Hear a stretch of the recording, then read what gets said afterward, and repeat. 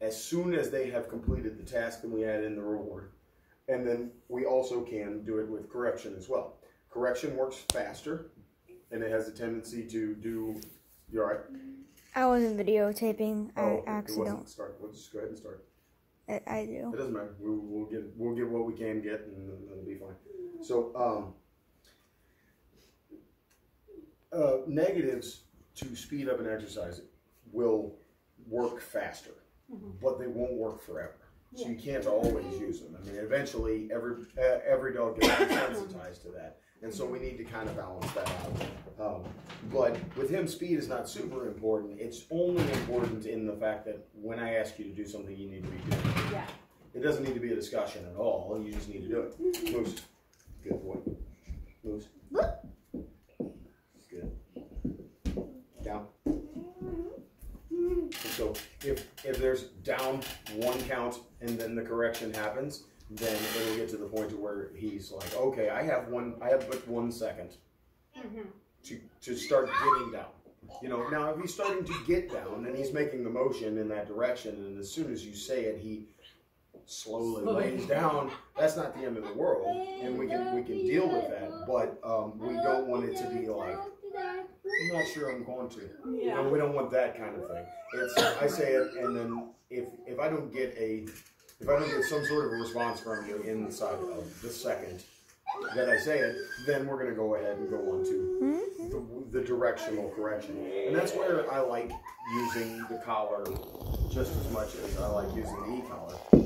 Now the e-collar eventually becomes more convenient, but this one is directional. Yeah. And so whenever we have directional corrections, that's always directional. Walk. So again, I'm always going to do that thing where whenever I say walk, I'm going.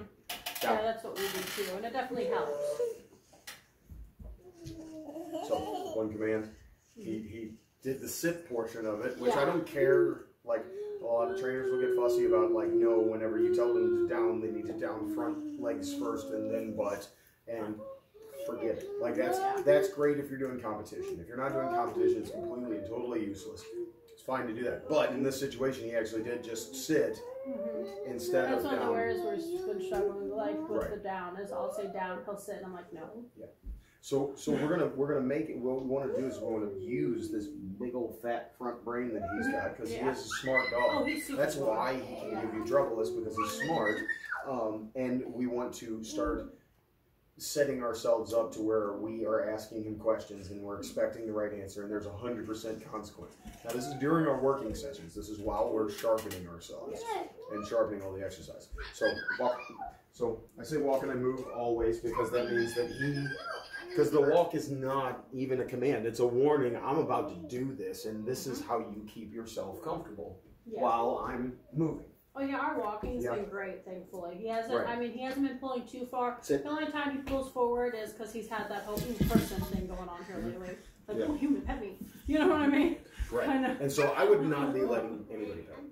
Oh no, I haven't. Like really at all. I wouldn't let anybody pet him. He can get pets in the living room. Yep. And other than that, he's just working. Oh no, if he's not in the house, he's not allowed any attention. Which maybe sounds mean, but we cut off of, we don't even give him much attention ourselves. Yeah, we have so him it's out. not. So it's not a matter of. It's not a matter of we don't want him to be satisfied in that reason, in that way. But Lexi.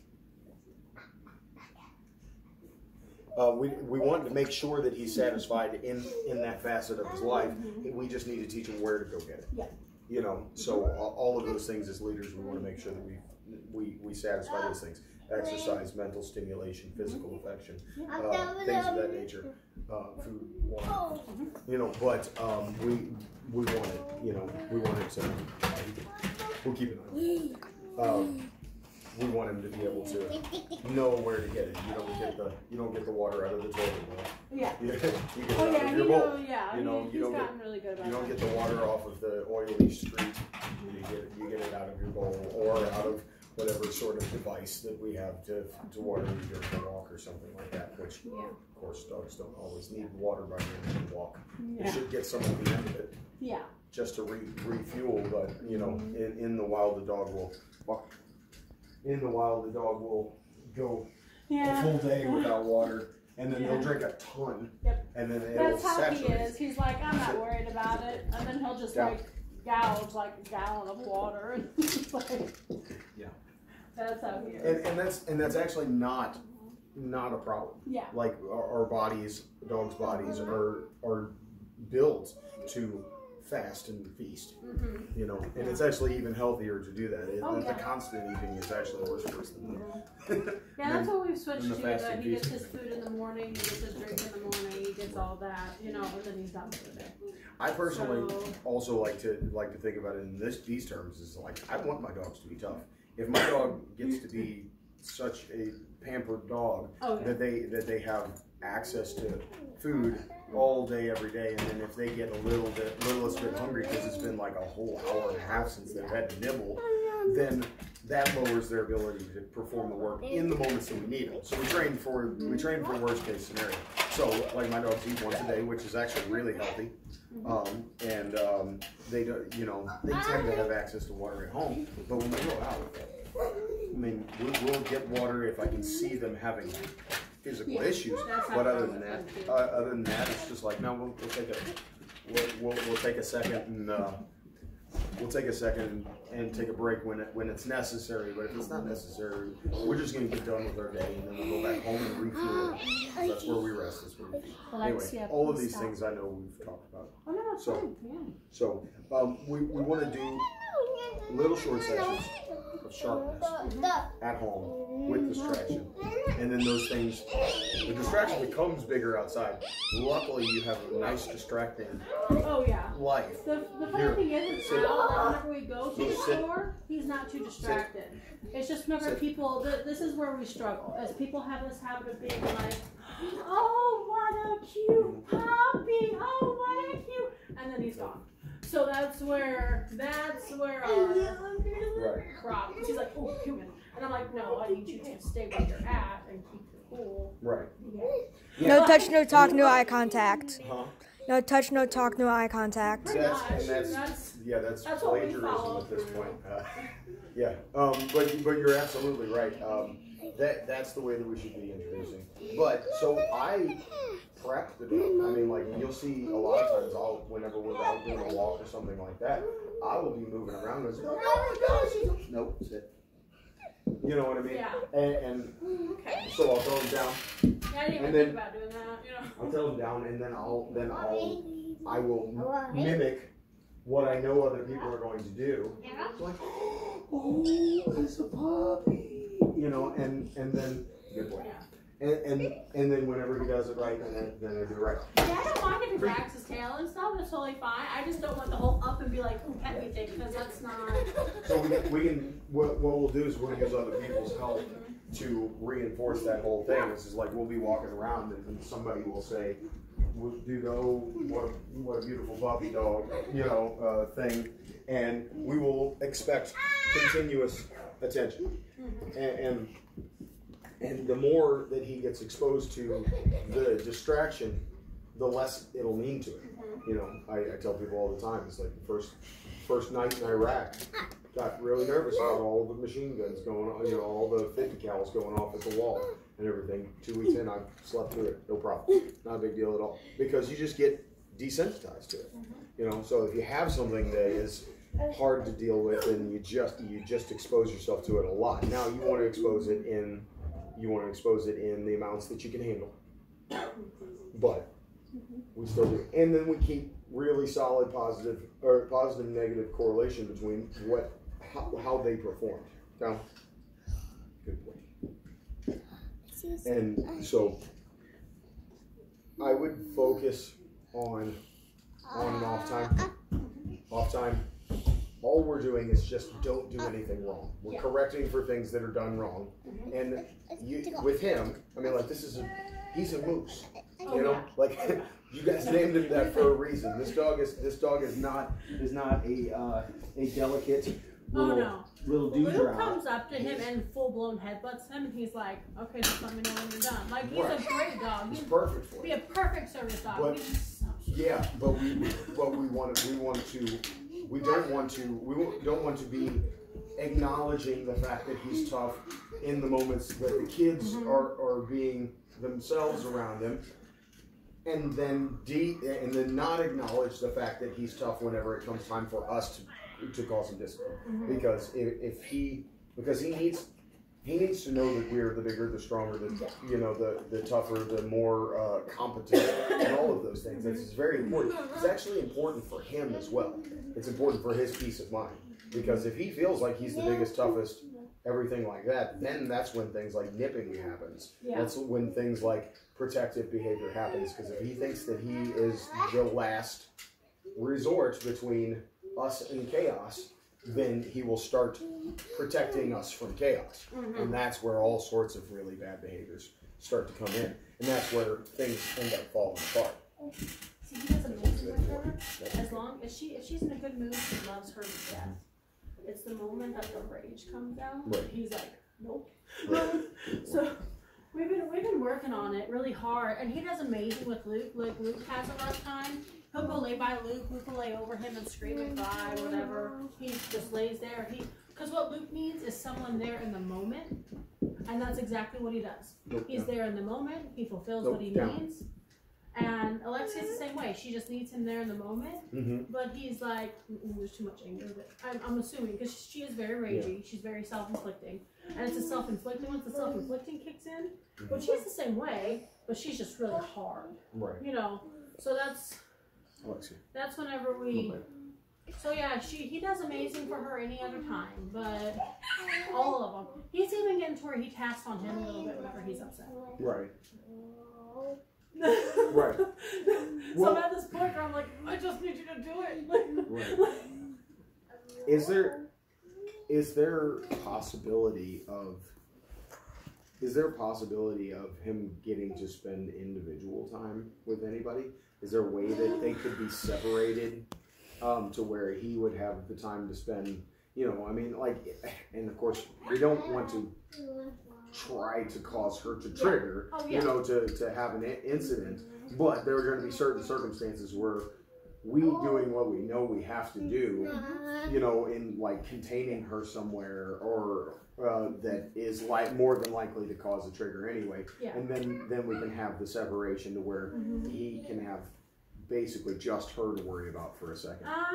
Well, 9 times out of 10, the two of them nap, so she does get time by himself, and he does great with her in that time and everything, and like he enjoys being with her, like because she likes to cuddle him and he loves it. You know what I mean? But whenever it comes to her meltdowns, 9 times out of 10, if she's melting down, they're all going off. So he'd probably rather go to Luke. And you would rather go to Axel. Well, I mean, and you can't blame him, and so we don't. Alexia.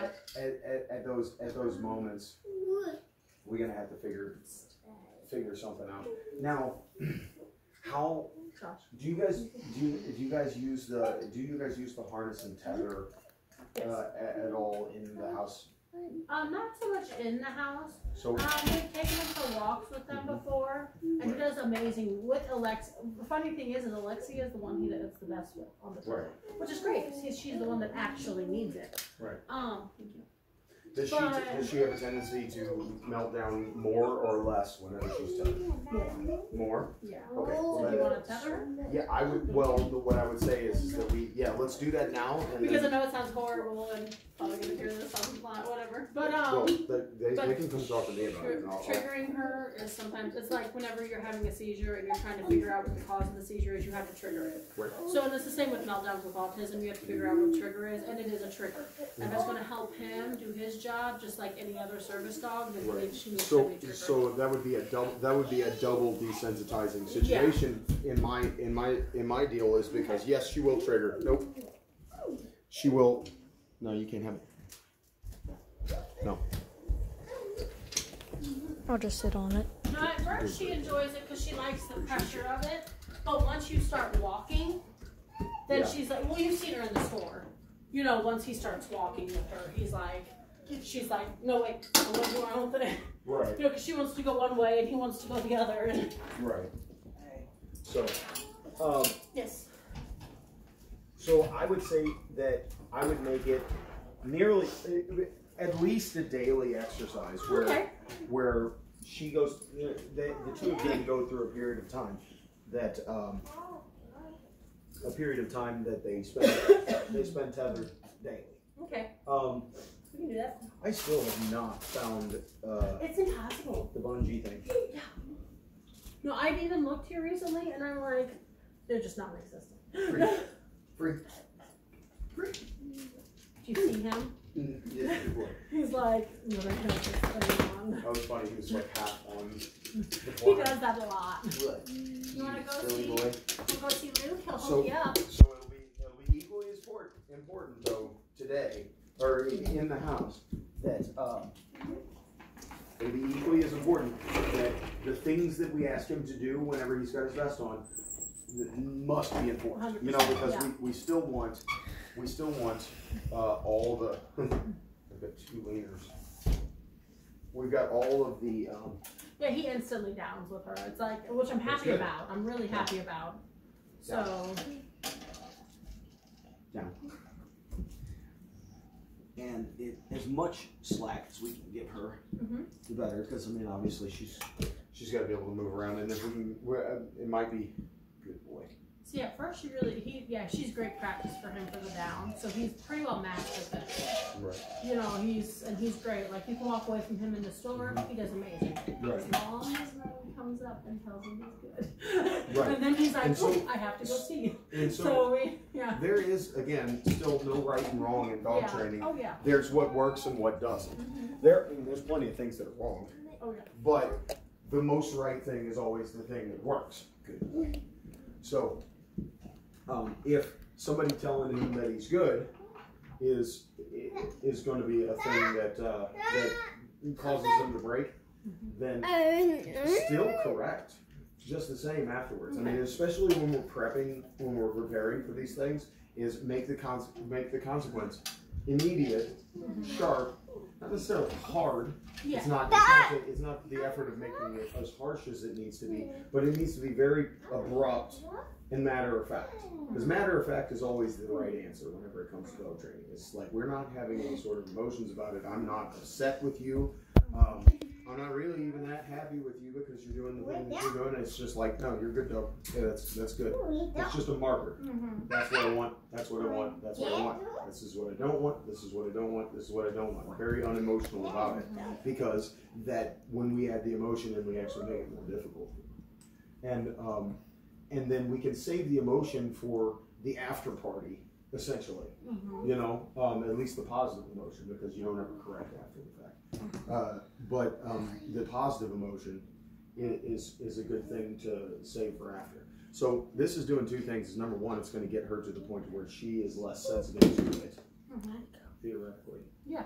And there's also going to be an instant, a period of time each day where he is on the job, and I would make sure that happens at least. I mean, and it could be, make it an hour a day. Doesn't necessarily have to be a straight hour, but sometimes make it a straight hour. Yeah. For two reasons. Number one, for his endurance, you know, like for his endurance in the exercise, and number two, for your convenience. Because if every day you have to do 4 15-minute sessions and everything, it's going to wear you out mentally. And this is a dog that's meant to make your life easy. So we just go ahead and do that. Yeah, she definitely enjoys it at first, because she definitely gets the pressure sensory in, but once her sensory is fulfilled, then she's like, okay, I'm done, let me go. Right. So again, the situation that you know, there was a distraction. Alexia, no thank you. Good. But I just said no, but there was nothing much to it. It was just a marker. It was just a one and a, you know, they're ones and zeros. And if you keep giving the dog ones whenever it's time, whenever he's doing things right, and zeros when he's doing things wrong, and there's no more emotion than the computer gives, then that's going to be a good thing, because then they just figure it out. And they also are not, the process is not hijacked. You're a good boy. Yeah, that's very good. Yeah, he will roll anyway, he has to. Come. That's good. So, And whatever your reward is, like a lot of times whenever I'm teaching a dog, a lot of times I will do a pat, you know, and I'll get myself in the habit. I actually learned to do that when working with aggressive dogs, because you got a dog that's muzzled, that doesn't want your treats, that doesn't want your pets. You still have to give them some sort of signal that they did the right thing, and you'll have a dog that will be very agitated by you petting them for 5 or 6 days before they get over it and realize that, no, like, this is a good thing that he's petting me, and I don't like it, but it's acknowledgement. And so that's the kind of thing that I like to do, is I like to come up with a very routine type of reward that's not super big. Yeah. And then I can do that. Axel, You got sharp nails and strong hands. Oh, yeah. I mean, if you put those things every day, Right. she's still. So Yeah, definitely. I'm assuming that you're adjusting to the gate. yeah, this will get this will Because get both of normally them. by now she'd be triggered. Right. So I think she's also. I'm sorry. No, I that's thought fine. maybe she. Triggered. No, Hi. it's perfectly fine. And But yeah, she's very strong. right. And that's She's almost given 40 up on pounds. she's given up on her pressure stuff Yeah. way quicker than last time. Well, we've also been working on her also, so that Yeah. might be why No, she's not. absolutely. You know. Well, I mean, and that's one of those things that we want to see how the dog needs to do it, but at the same point, we're also going to be very happy whenever things are just in generally going the right direction. So now you could totally, I mean, it's going to happen. She's going to have meltdown, and when she does, leave him tethered. Now, he doesn't ever do that mouthy type of thing to her. He only does that to me. Okay. It's only, which I don't know why, but. Well, it probably. Well, he's going to look at you differently. It's like, and I don't want him to look at you in the kind of way that he feels like he gets to backtalk you, because that's all he's really doing. It's like, I don't think he's really trying to nip at anybody. He's just giving a dog language of like, I don't want to, you know, and they're like, I'm upset about this, you know, like I'd rather not. But I don't think that, I mean, because he's never actually like really. He's only bit me once, and that was a couple of days ago. What, tell me and what we were that is. doing a training for her. We were doing the aggravated thing, the angry thing, like where I'll kind of bang my head on, not literally, but you know, I'd be banging my head towards the ground, screaming and stuff. He would do his thing where he slid under, and I was like, oh, good boy. And I crawled away, and I went to do it again. And he came up behind me, and he nipped me on the back of the arm. And I'm like. But it was like that kind of.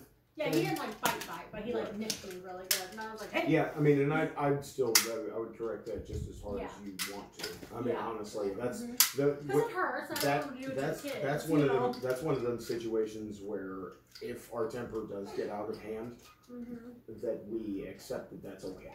Yeah. With nipping, biting, pooping on the floor, trash cans, those type of avoidance corrections. We don't want our temper to get out, and it's better if it doesn't. But if it does, you just say, I'm going to work harder for that not to happen, because when you're doing avoidance corrections, it's okay for them to get their feelings hurt, you know. And you know, I'll probably have a whole bunch of people knocking at my door one of these days when they start hearing my spiels, but I don't care. You know, because the fact of the matter is that we don't all deserve to have our feelings not hurt all day long.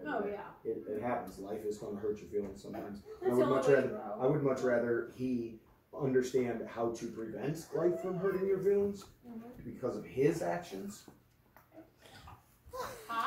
than be completely ignorant on it because everything has always been nice and gentle. You know, because he's a big tough dog. He can do he is actually becoming more satisfied with this extra stimulation, even though it's super annoying, I'm sure to him. But he's doing it, and he's also what's the phrase? But he's keying on the idea of like, I like the fact that this is difficult, and he is pleased with me. That makes me feel good. It gives me serotonin, and it makes me. That's an antidepressant. A job like this keeps you from getting depressed. Because I remember when we first started this, he was all ears down, tail tucked, almost like at a whimper, and now his tail kind of wags like, hey, I'm doing it right. You know what I mean? So it's nice to see him definitely adjust well and be like, I'm okay with this. So he does, like I said, he does great whenever we go out. And, you know what I mean? If we do take him, he does do really well. That's good. We're just still working on that human avoidance, I guess you would say. Right. But how often do you take him just by himself?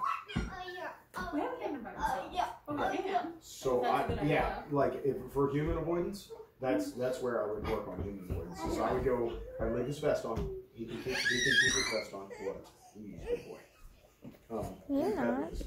Oh, I have. Okay, good. There have been times where This is not- I'll pick it up and he's like, ooh, and I'll pet him with it and he goes, oh, okay, it's not scary. Yeah. You know, just so we don't get that like fear of the stick. The stick is just an extension of your own energy. Yeah. So he can have rewards for that. And this would be a good way for him to have that sort of calm but constant reward, is that we can go ahead and do this, and this tells them that, hey, like I am happy with what you're doing, but I'm not adding a ton of energy to the situation with it. Are you getting annoyed? Is that getting uncomfortable? Because we did create a connection in his brain between the word good and dopamine. Dopamine is an action causing thing. Oh, here we go. That's where. That's good. Oh, she does it great. Let's see. Down. Down. You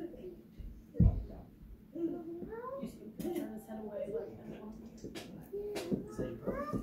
Such a puppy. he likes her being there. Or she likes him being there. You know what I mean? There you go. Oh, saved your life. Alexia. Alexia. Is this your puppy? Almost get away from you, Is this your so puppy? don't use me. Is this your puppy? You want to pet the puppy? She likes him when he licks her. You know what I mean? Like, Quick. Quick kisses.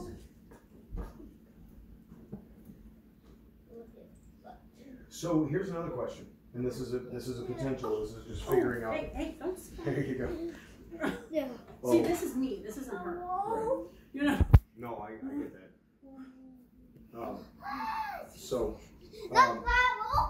Here's the next question. When she starts whenever she starts melting down and everything like that, you said that he does have a tendency to want to exit the situation. Okay, he'll call into his kennel if it's open. Like, we have to leave his kennel locked sometimes. How would it turn out if she's having a meltdown and he tries to exit the situation and she goes with? Do you think that would interrupt? Well, I followed him with her before, and he runs. You did? Well, no. I'm saying, does it interrupt her meltdown? No, she just makes it worse because then I have to move her from wherever she's at to wherever he is. Okay. Because it's harder to move him than it is to move her. Right. Like, he's a steel fortress, muscular-wise. So, like, you go to pick him up and he's like, I'm not doing that. Come. Sit.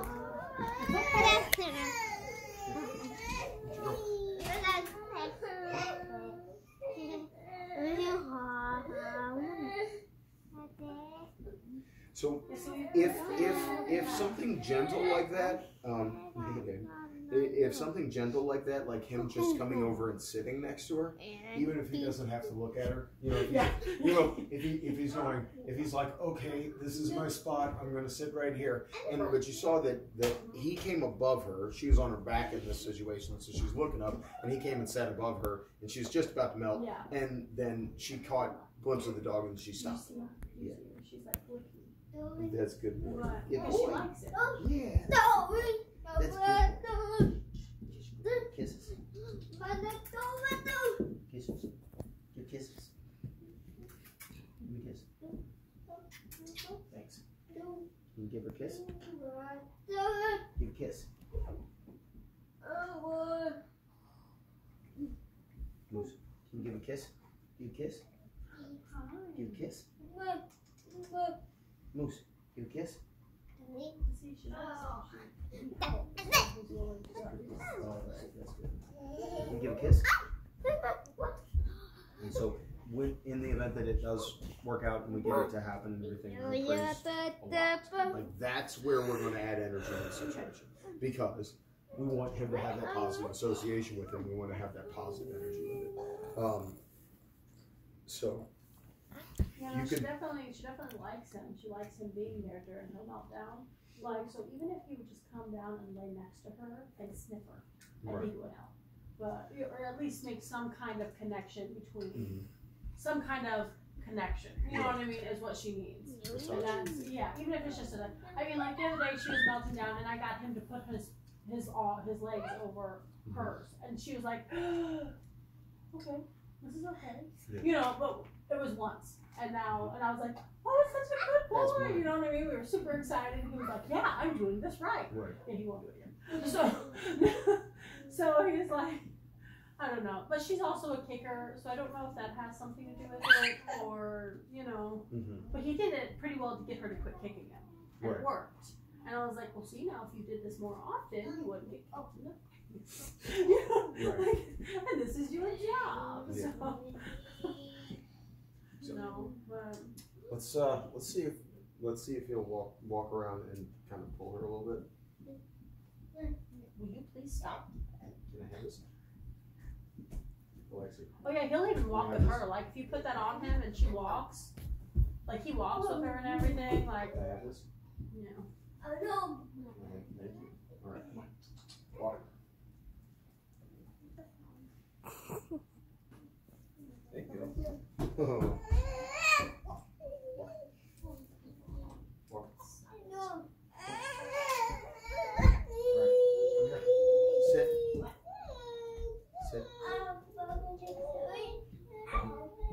Down.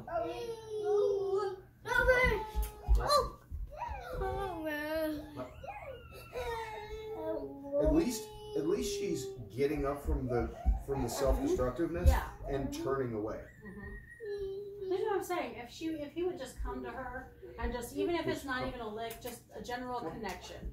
Even if it's just like an emotional one for him, like the general connection of him helps her. So I know he would be such great help if he could just, you know, if he would just make the connection himself. Right. Good boy. Good boy. Yeah, that's a good dog. If you need to praise him for just being in the vicinity, that's fine too. So we just want to encourage. What's up? You got the puppy? You got the puppy. That's good. You tell him good, puppy. Yeah. You're a good boy. That's right. You might even add to the situation by petting him with her. Yeah, we do that. Okay. And it helps. All right, good. It helps. He's like, okay, well, I'm getting something. Yeah, because you can see him, because the panting is I'm getting rid of the anxiousness. It's like I'm coming down from the anxiety that I was feeling before. So that's what you can tell whenever you see panting. Is it's not that we're calm yet, but I'm calming. And so you can use that as a signal. Let's pet the puppy. Let's pet Moose. You pet it? What? There. You pet it? She's trying to get take that off. What the? I thought. Yeah.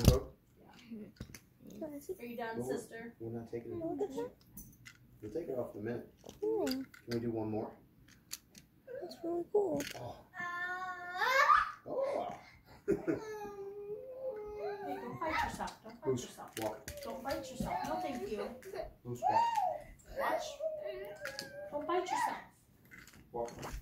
So of course we do these things as gentle as we possibly can, and we're not trying to get him to go into a big one. But repetitions where we kind of set her off a little bit, we pull her around until it frustrates her, and then she starts to go, and then we calmly get him right back into the thing. And that's a matter of nerves. Don't bite yourself. No, thank you. No. Yeah, that's a good boy. Good boy.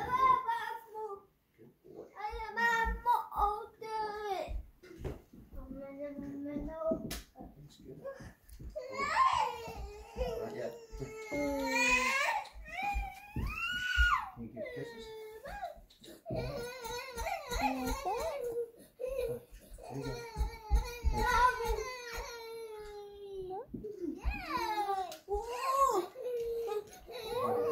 That's so bad.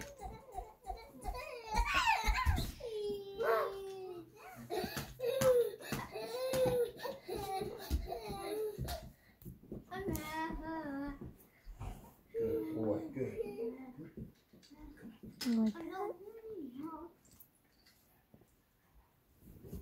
So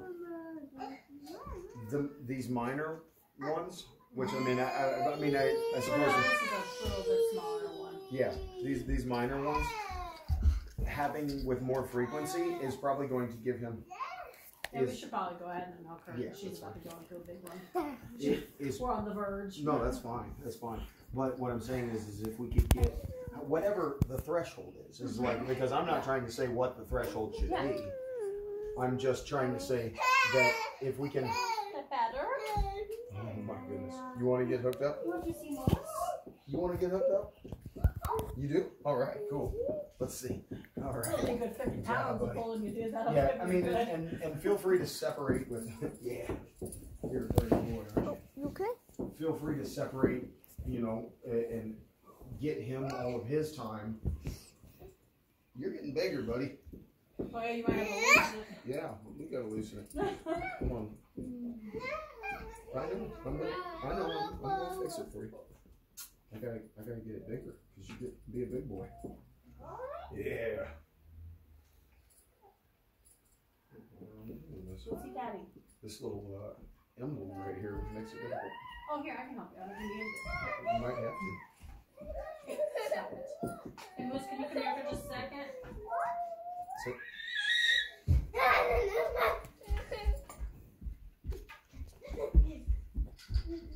Lean on me. Come here. Right here. Luke, come here, buddy. Yeah, whatever the threshold happens to be. Come here, Luke. We don't. The idea is we get if we can get the triggers to happen in the smallest way possible and get him to receive the smallest amount of it, and actually go and be a part of it as opposed to running off. What are you doing? You want my stick? Luke. Oh. Does Moose have to come get you? Moose. Hey, Luke. Go get him. Nope. Come on. You know what to do. Go get Luke. Go get him. Go get him. Go get him. There you go. Good job. Good job. Right. You don't want to do it anymore? What happened? Go ahead and hook him up anyways. That way he'll probably come through. You know what I mean? No big deal.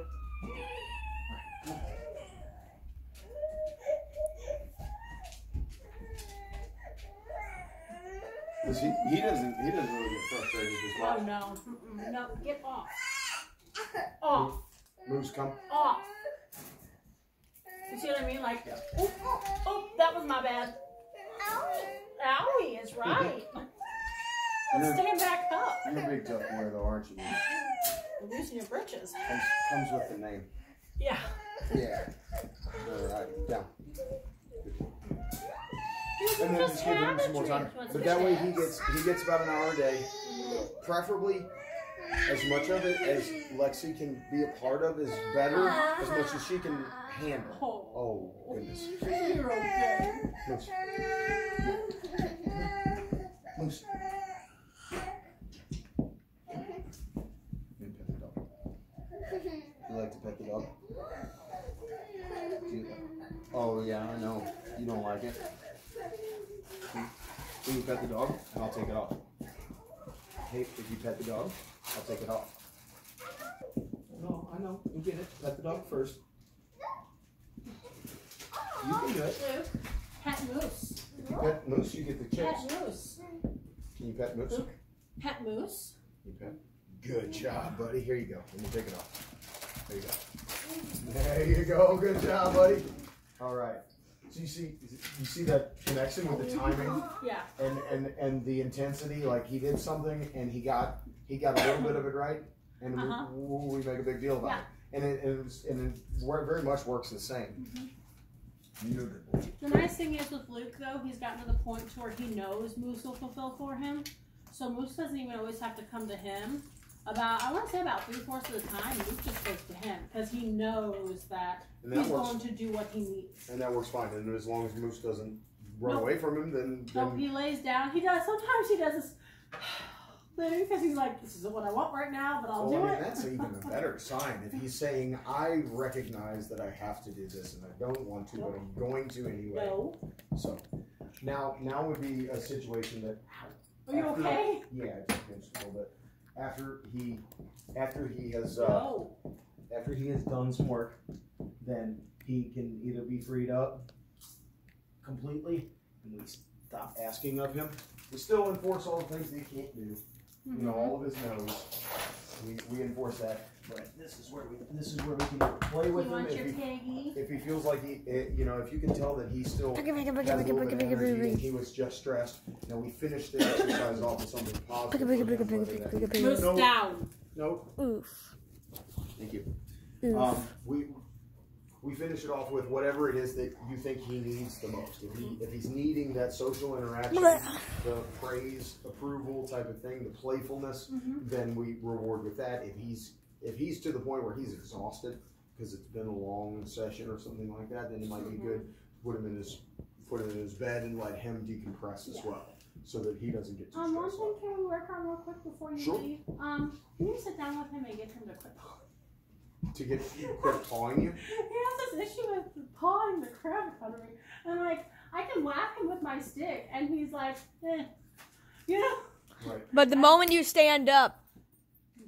Oh yeah, no, the moment I stand up, he instantly stops. Has this got charge? Yeah. Time to get shocking. Oh yeah, his bark collar isn't working. He's not on. The bark function on the collar? I don't know why. Just have an LED.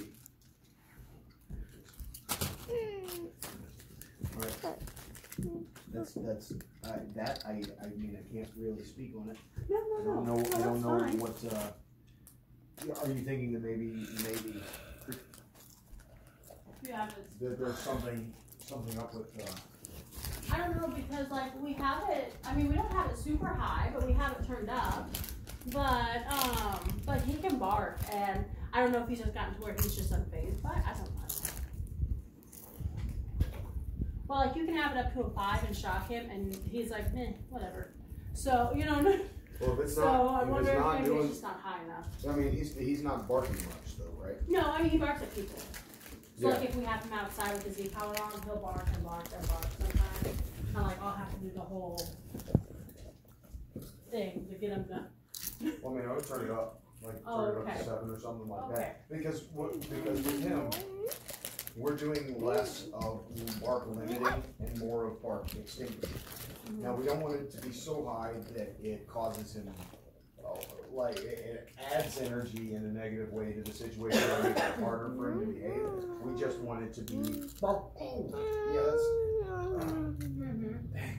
don't want that to happen. You know, we want it to be enough to stop it, but not so much that it causes him to like maybe run away or something like that. By that time, it gets to be too much. So, isn't there a setting that you have on the bark collar where it pops him and it slowly goes down? So both of these collars have that. They have an automatic level adjustment to where it will give it the lowest amount necessary. But with him especially, and with my dogs as well, since we want them both to be kind of on par as far as training is concerned. Nope, down. No pause. Now see, we can get him here, and this doesn't bother me. That whole, if his legs are on me thing doesn't bother me. Like he'll do it, watch, he'll do it here in a second. Nope. But like he'll do this thing where he'll go on me until I pet him or something, and I'm like, no. Down. That's not how it works. You get pet when I say you get pet, Nope. not when. Climb. Not when you want to get pet. Climb. Have you ever thought about giving him this? So, I mean, he might not want to do it anymore if he has his pig. Oh no, he just does it whenever he wants attention. Like sometimes he's like, no, pet me because I said so. Right. Yeah. So what I've done just now, I want you to stay there. Okay. What I've done just now is I created a direct connection between every second that he's touching you. I'm holding the continuous. got on like 6, which is not super high, but it's enough for him to have gone. Oh yeah, Dang, and if I'm okay with him being over here, like if I'm not busy, like with the kid, like 9 times out of 10 is whenever I have one of the kids in my lap, and he's like, "No, it's my attention time," you know, pretty well is what it is, and I'm like, "That's not how it works." And that's where I would be wearing this day in day out, and you know, you got your middle button, so you don't even have to really look for it. Everything is the one with the bump on it, and so and that will give you the ability to do it. But I'll do the continuous correction on a low level, so that he realizes that all of the time that I'm touching you, uninvited. And that's the key, because you can invite him, and then he's free to go, and he'll probably be more than ready. He'll just be like, "Oh, I can actually come in this time," and then he'll get in there and he'll nuzzle on you, and it'll be all of the loving that you want from him. But we want it to be a hard, fast rule that the affection that he gets from you is by invitational. And now that puts the responsibility on us to make sure that he gets all the affection that he needs, because he does. Oh yeah, he gets a lot of it. Probably a little bit too much. I don't doubt that. But so that's going to be the big thing for you in the meantime. No, thank you. That's going to be the big thing in the meantime is we make sure that the affection is by invitational. You can come sit next to me. You can come lay down close to me. All of that's fine. Don't get on me. Don't touch me. Because in the animal kingdom, the alpha can touch the beta cannot touch him back. And so if he feels like he can come over there and be like, you know, it's just like when guys are coming around and somebody comes over, you know, we come over there and we pat each other in the back, or you know, or locker room butt slaps and all that stupid stuff that we do as men and everything. The one that doesn't answer back is announcing the fact that they're not as dominant. And all this stuff, men do it instinctively because we're dogs, you know, we're animals. My dad tried to do that to me, though. Right. I've had that happen. Patting people on the back, rubbing somebody's head. You gotta take your buddy and you rub his head and everything. That's just me saying that, hey, I can do whatever I want with you. And so animals do exactly that, and that's the way they feel about it. But in a pack, your alpha can come over, and if they come over and touch you, you need to move away, because you're not allowed to touch back. And if you touch back, then the alpha hurts you. You know, because those are just the rules, and they're not like pack rules for this pack. They're like programmed in the brain to every dog. It's like they just all understand that if I can touch you and you don't do anything about it, then that means you're more dominant. So now invitation's different. You know, if I say Moose, wow, Moose, come here, buddy, come here, see, Oh yeah, no, if I call him over, I'm totally good with him being all crawly and excited because I invited him. I'm totally cool with it. It's, you know, it's me. Oh yeah, I would make time for it. Oh yeah, and we do, especially when the kids are in bed at night. That's our prime time of all the cuddles. Like whenever they're in bed in the morning, if they're napping, or at night. That's our prime. It's almost as if he gets up and goes to work for the day, and then at the end of the day he gets to relax and enjoy himself. Kind of, But we get like a good hour plus of just like love and attention. He gets his brushings, his lovings, whatever, and then he gets to just kind of pass out on mommy and have cuddle time, whatever, and then he goes to his cuddle time. You know what I mean? Like, so he definitely gets the time. You can enforce the same thing. So that'd be the same thing. That'd be the same thing for you. Is he can come over and sit gentle, you know, sit quietly next to you. But unless you invite him, then try not to give him any sort of affection. So that way he gets to learn. And now whenever you're ready, you invite. I mean, so you see that he wants it. You still stand your ground on it. Like, you can't tell me I'm going to pat you. But then as soon as you know that that's what he wants, and he gives you the respect, then you invite him up and you pat him just the same. Huh? Right. No, Josh sits over there in the recliner, and he's like, "Ooh, I get in your lap." And Josh could tell him no 10 times, and he's like, "No." I will touch you. You want to do that? I want to see what he's doing. And so this would be the same thing that you could do. Is you're just gonna, unless he's moves.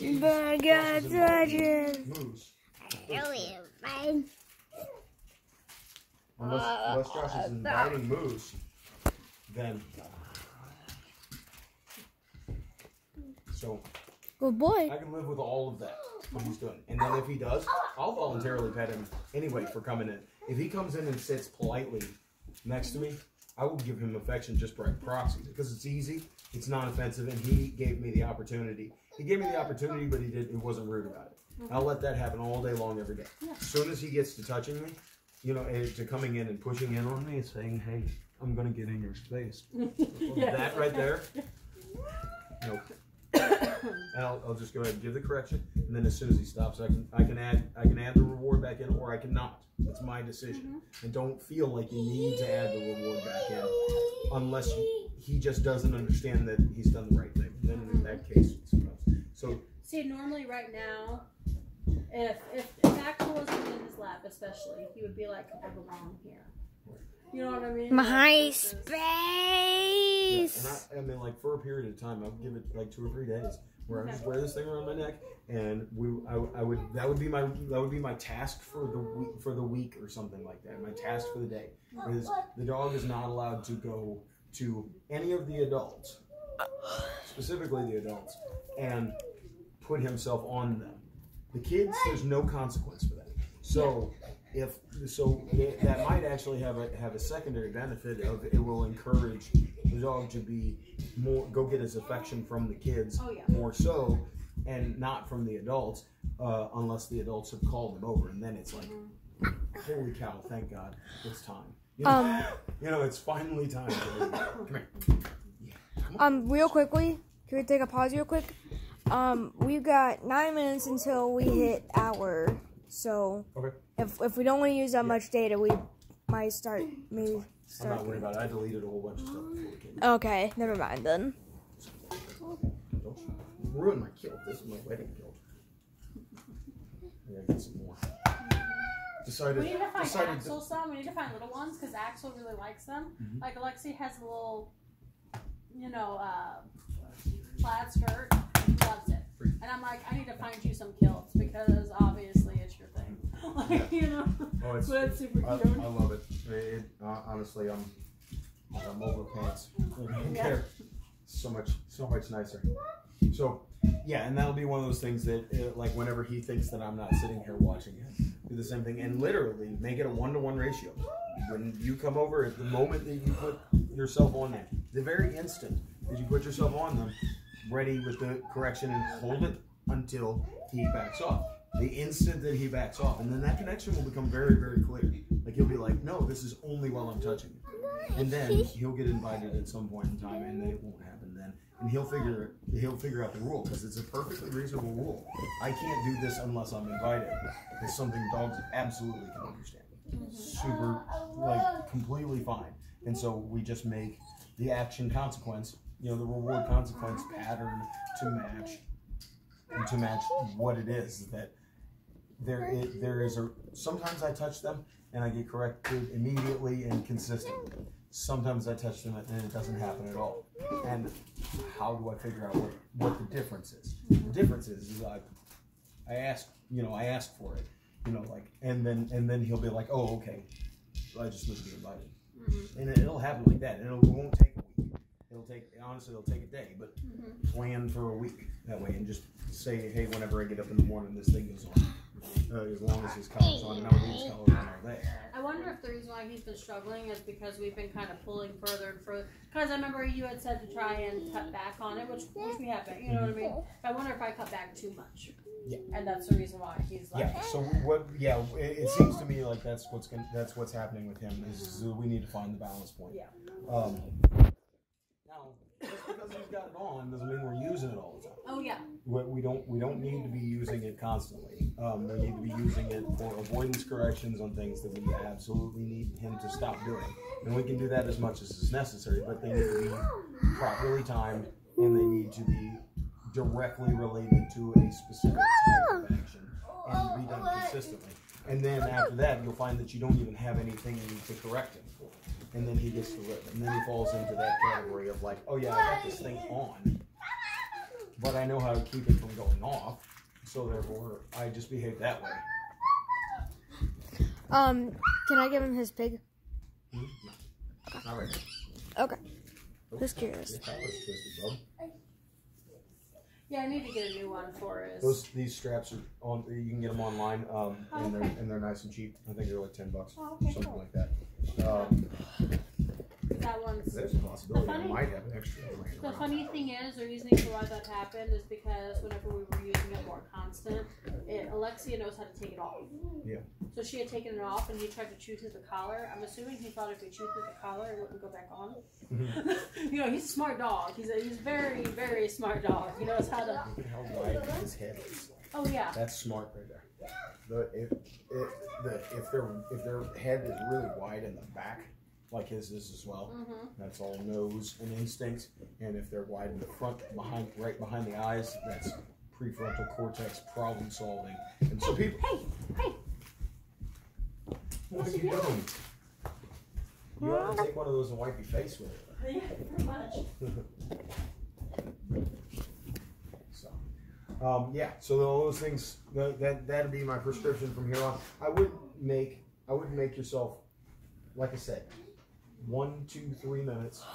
Don't care. But do your sits and downs and climbs and all the stuff that we've always done and your walks. If you need to have somebody tethered to him in order for that to happen, that's fine. But make a short burst of, hey, we're doing work for a few minutes, and let that happen at least once a day, just to keep everything sharp. And then in the meantime, you might also sprinkle in another session later on of, I'm going to tell you to lay down. I'm going to tell you to lay down, and I'm going to enforce the staying of the down. You know, but then for most of the day, you're not gonna require too much of him, because he's just kind of nannying for the rest of the day. Because if he's on the job 24/7, which he can be, my dog Cinch was for the first 6 or 7 months of his life.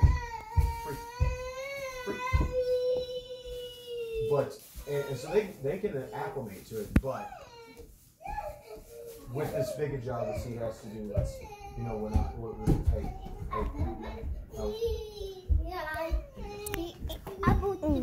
Here. It's a banana, not an apple. Banana. To chill out and have somewhat relaxing days, and especially because he doesn't really get a day off. Oh yeah. You know, like he's kind of on the job all the time, which is going to be good for you guys in the long run. Oh yeah. So, have a kiss. No, I think that the next time you come by, no kisses. No. I think I'm going to have some kind of meal set up or something.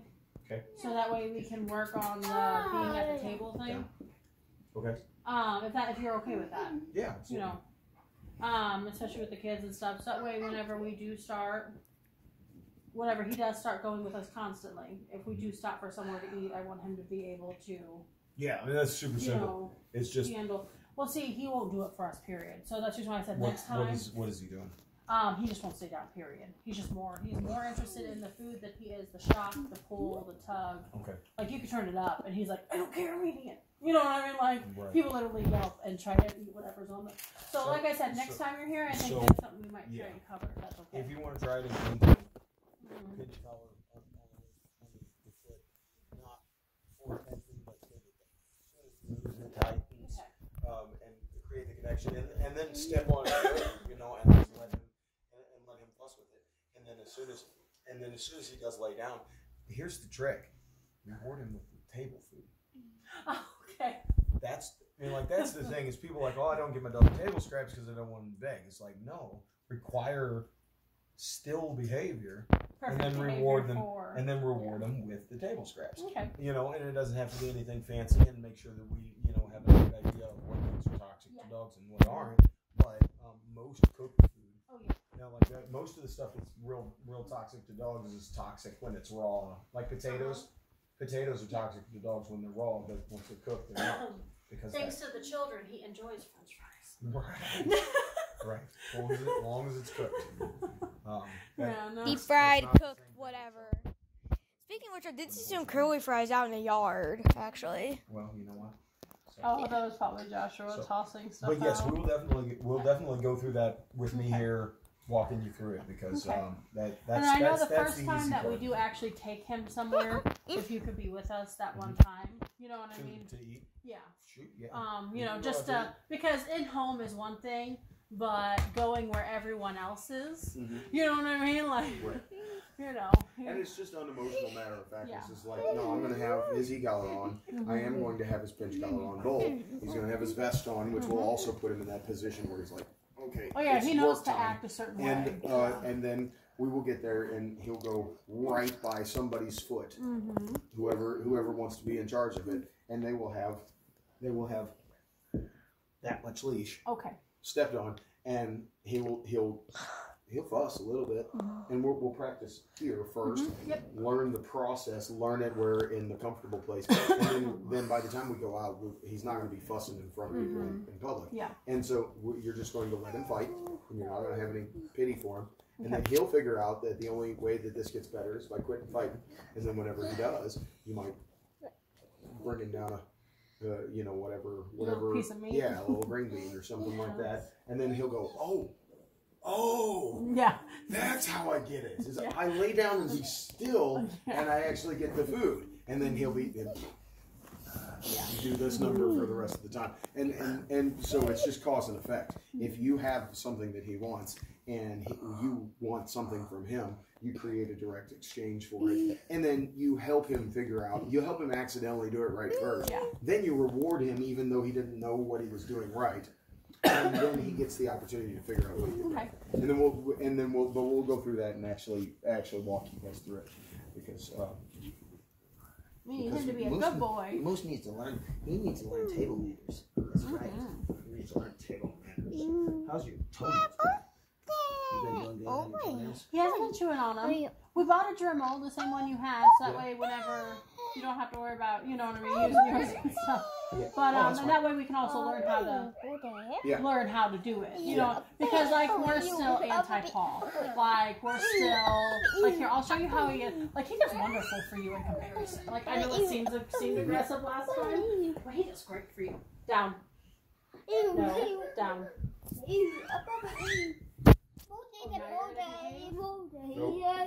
Down. So. No, down. Okay, Don't what? Don't ever let him pull his paw out. Oh, okay. So when you grab a hold of it, when you grab a hold of it, no matter what it is, I'm gonna Oh yeah, he'll bite me. Nope. That's my problem. That's where I struggle at because I don't want his teeth in my hair. Right. And maybe it's my own stupidity for being fearful of it, but he does bite through fear. Okay. So that's. Well, I mean, that's where my struggle is. That's just why I'm like really nervous. Right. And maybe it's my fault for being nervous. And I agree that he's communicating. But so if we lose it, on goes the leash, and we start again. Okay. And we'll go and do this whole thing. Because we can't call you every single time to, you know what I mean, to come through his nails for the rest of his life. For a while, I can be the only one that does it. Yeah. That's perfectly fine. And so what I'm going to do is I'm going to do this, and then I've got the foot on the leash. Good boy. Then he lets me have it, and then I quit. And I don't hang on to it forever, but. But I was just trying to look at him the other day to be like, do I have to talk about dremeling these again? You know what I mean? Because we had talked about you doing it for now. Yeah. That's but even then, and he was like, oh. I was like, hey. I would much rather. Like, I'm not fearful of anything of him, but messing with his toes kind of, and I'm a little... Did you see once I put the collar on, he's letting me do it, and then, I'm right. And then, so, some of the time, do all these exercises without actually cutting. And so we'll go leash first, and don't, like, sternly down or anything like that. Just get the leash, put it in the position to where if he goes for your hand, the leash will stop him first. And you see, he turns away. Yeah. It's fine. If he goes into avoidance. Yeah. Fine. Yeah. Whatever. And because if he goes to strike, and that's why whenever I do it, I pull the hand way out here. Because if he goes to strike, he hits the end of the line. And so that's the same thing as is in the videos and everything like that. Yeah. And then so we do that, and then we can actually even add rewards to that situation. Okay. That's where a lot of times that's one of the only good things about teaching a dog to shake for a treat is it gets them very, That would have been one of those times I should have been. No, it's cool. No, It's hard to always. It's not about like me apologizing to you. It's just that 100%. If we can get it, the closer we can get it to, like if I go over and lay on, you know, because like if I grab his foot, and then he goes over to lay on you. See, that's fine. We can let that happen. But if he goes over there and backs up and clumps on you and says, "Mommy, mommy, mommy," you know, then we don't want that because that's him. It's him using you essentially. Oh yeah. You know. So be a good boy. And then you get plenty of reward afterwards. Come here. Sit. Yeah, I did see on your page one time about how you worked with a dog, a big dog, who was kind of mean to his cat siblings, and how you helped them through it. That was over in Washington. I'm getting to the point where we're seeing some big dogs. His name was No. That's pretty close. I think. But I was gonna see if if we have a little bit, if you're okay with it, after we do his actual service dog training and finish that up, if we're still struggling, can we use a few sessions to work on him with the cats? No, we can work on him with the cats. We should do that for sure. Okay. Like don't wait. Because he's getting to where he's better with the other dogs. Don't wait till we're done. Let's go ahead and get that. Let's go ahead and get that moving now. I mean, there will be a lot of things that we need to abide by strongly, but other than that. But yeah, he's a great doggy brother. He really is. He just has a habit of the cats move and he chases. Like he never bites them, he never attacks them. He just wants to be with them. He likes to play with them because he came from a home where he was able to play with other cats. So he likes to do the whole chase thing. But yeah, we definitely need him to. He just has a habit of coming in too strong. Right. I think is what the problem is. Yeah, and so what we'll do is we'll set him up to where we make him do the right thing at the beginning. Okay. And then... Because I think the cats would be willing to be in here with him if he would just... chill out. Yeah.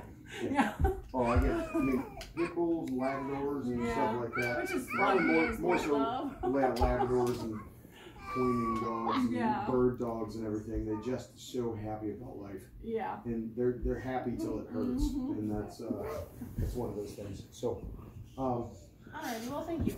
Yeah, no problem. I figured I'd ask about it before, you know what I mean, before just being like, hey, I need you, you know. So I would do e-collar on pretty much all the waking hours, whenever they go to bed, and he's just with you guys at night. Oh my goodness. No. I miss her sick. Then they can be off and charging and stuff like that. But and so the prong collar doesn't necessarily need to be on, but that one will stay on. And then if it gets to the point where he's straight up ignoring you and you can't fix him directionally, let that go wrong once, and then go get the prong collar, put it on it, and then make him do it 2 or 3 times, and then we can go back. We can transition slowly back into taking it off. And so you just keep doing that dance back and forth. When you don't do it right, we go to more control. When you start doing it right, we go to less control. And you keep balancing it back and forth. Erring on the side of more control always. Okay. Like, you don't have to let him, have to let him up after 3 good repetitions. You want to let him up after 50 good repetitions. You know, 50 consistently good repetitions. Oh yeah, he's a great dog. He's super sweet, super loving. He's such a good boy. All right, well, this is yours. I can't take that away. So I guess that'll probably be good for today. And you've got a couple of things to work on. And then I'll see about getting this back to you, getting you a copy of what we got recorded. And the other thing is I'm going to be putting the lessons not on YouTube. Yeah. Like not for everybody to see, but at some point I would like to. I actually looked them up on YouTube. They are on YouTube. Well, some of the things are, but the things that we're doing here going forward is going to be on Patreon. So it'll be a paid subscription that people will have that will have full unedited videos on there, and then anything that would go on to actual social media would be very small snippets. Very small snippets. You know, but then people can go, because the people will get to the point where they're just like, oh, we saw you fix it, but there's a lot of editing. and everything, and like we don't believe it. We're like, okay, go to the Patreon page, and you'll be able to watch every lesson that I do in its totality, and that's actually coming soon. So, and then you'll be able to, you know, so as many of these as we record, you guys can actually go back and watch them perpetually, like forever. And then that's good to have visual aids. That way you can kind of see what you're doing and be like, that's where I need to fix that. Right. You can actually even see yourself doing things wrong. I tell you what, that was a big deal. As soon as I started videotaping myself at all, I was watching myself work, and I was just like, you messed up there. Oh, you messed up there too. Oh, you messed up there. It makes you critique yourself a little bit. Yeah, and you critique yourself a little bit, and you're just like, oh, I bet you that dog was terrified in that moment because you were all on top of him and everything. It's like, oh, okay, well, now I can see myself in a little bit different light, and then you can try, you know, and then it helps you get better. So all these things are good. Cool. Any other questions before we go? No, we're good. That's all we had. Well, it's great to see you guys. I'm sorry about all of the back and forths in the last couple weeks. Life's been crazy. Don't worry. I mean, I don't want you guys to. I definitely didn't want you guys to think that you guys gave me a big old check full of money and everything, and then all of a sudden I just start dipping out and not fake. No, we know you're consistent. Life is crazy, and buying a house is crazy. Right. Trust me, you know. Yeah. Buying a house is crazy. This one has been extra crazy. Did it go okay for you? We're in now. We're good. Yeah, we're in. We live there now. So, awesome. I was going to ask you if the inspection thing went well. So no, it went horribly, but we got it finished. It always does. No, it was whenever you're doing it all on your own, it always does. It ruined our life for several days. Yeah. And it took the move from this nice, comfortable 10-day process to like a 1-day process because of the amount of time that we didn't have. I mean, it was crazy. We understand that. Yeah. We moved our entire house in 1 day with one person helping us, and I was like 6 months pregnant with Axel and high risk. So yeah. Yeah. That's right. I understand. Right side, the inspector, I used to work with him way back in the day. You can probably cut it.